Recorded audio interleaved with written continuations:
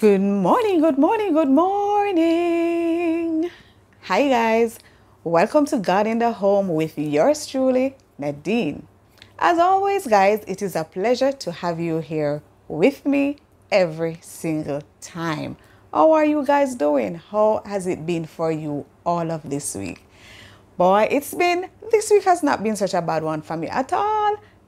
Sometimes it was very hot, but then we've been getting, a few outbursts of showers, which I am so grateful for. And I know all of us, all of you are grateful for the rain. So to my regular subscribers, it is a pleasure to have you here every time. And to those of you who are here not yet subscribed, it is even a much greater pleasure to have you stopping by.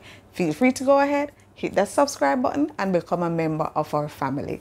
Right here, guys, and in your home, remember that God is the foundation on which you build, which all of us build. And with that, we can't go wrong. Okay, we need to have that solid foundation, who is Jesus Christ. This morning, guys, I was thinking that we could just talk about the whole aspect of giving thanks, throughout this week and onward.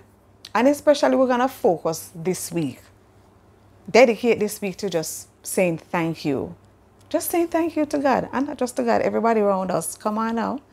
I was thinking, how is it in your home? Do you say thank you to your family members whenever they do anything at all for you that you really appreciate them for? In our home, my home here, thank you is something that we use all the time to each other. From our kids were small, from, babies, we teach them to say thank you and, the regular mannerable things, but we always teach them to say thank you. And they grow up with that. And even now, we're all adults here now, but we still maintain that. And even we tell them to say thank you from when they were small, but we as parents, we in turn do the same thing to them. Because remember now, our children live what they learn. So if we want them to say thank you to us, then when they do something for us, we are going to say thank you to them too. So even when the meals are prepared here, anybody at all that prepare meals, once it is ready, once we have it and all of that, we always say thank you. Anything that anybody does for anybody, we say thank you. And it's a good feeling. I mean, you really and truly do feel appreciated. You know what I mean? Thank you is used to tell someone that you are grateful when they have given you something or when they have done something for you. Hearing the words thank you, it helps you to feel appreciated and valued, which in turn gives you a inner feeling of happiness and positivity. Yes. And that in turn motivates you to have, and then it brings about more positive interactions and outcomes. Speaking of outcomes, family, we serve a God who never fails. He never fails to fulfill his promises, and his love, it will never end.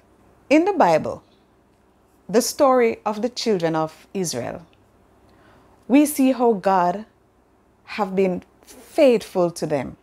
God remained faithful to them, even though they seem to forget about God some of the times. We ourselves, on our journey to the promised land, sometimes we seem to forget about God sometimes. Not all the time, some of the times. But even though that happens sometimes, God is always faithful. He remained faithful to all of us. Can you imagine that? Even though sometimes we're not faithful,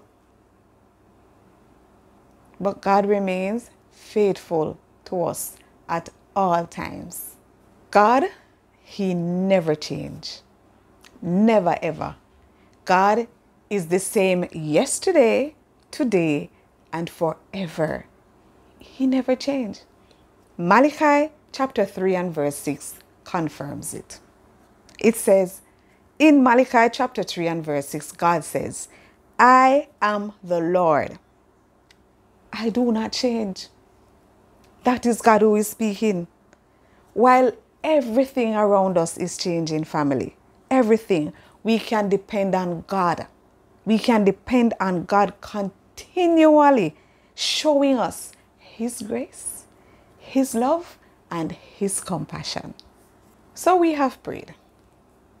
We wake up in the mornings, and the first thing we do, well, I believe that's the first thing we do, is acknowledge, show our gratitude, give God thanks for waking us up, for the opportunity to see another day, a day with new grace and new mercies that present itself, that is there waiting for us. So even the birds, because you notice when you wake up in the morning, as early as the birds are up, you hear the chirping, chirping, chirping. Everything is out there giving praise. We are to do our part too and give God praise every single morning. So for all of the prayers that we have prayed, whether we have received the answer, as in we see it, experiencing it, living it, whatever it is, whether we have received the answer yes or no, for every prayer that we have prayed, we are to start giving thanks at the end of it. And if we prayed and asked God about something, we don't need to get up tomorrow morning and say, God, I'm asking you for the same thing I asked you yesterday. Our tomorrow morning prayer should be, thank you for that which I've asked you for yesterday. So it is always, we should always be praise of thanksgiving on our lips, giving God thanks for what He has done, what He is doing, and what He will do. Because once He hears our prayer, and His word said that if we know that when we pray, He heard, then we should know that we have already have the answer to that which we prayed for. So all we have to do is just to start praying our prayers, saying, thank you, God, giving Him thanks for things seen and things not yet seen. Hello, somebody? Yes, that is what we're gonna do. So Psalm 118 and verse 29. That is what we're going to be putting into practice throughout all of this week.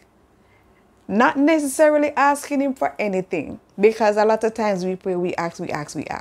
So this week, we're going to spend this week and thanks and thanks and thanks. Just give Him thanks throughout all of this week for everything that you have prayed for already, what has come, what is here, and what is to come. Okay?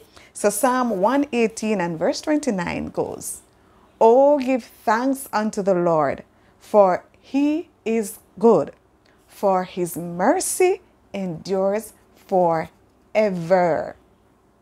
Forever. So let's have an attitude for gratitude this week. All right, family? Now only end it at the end of the week here. No, continue. Let it become a lifestyle. Okay? All right.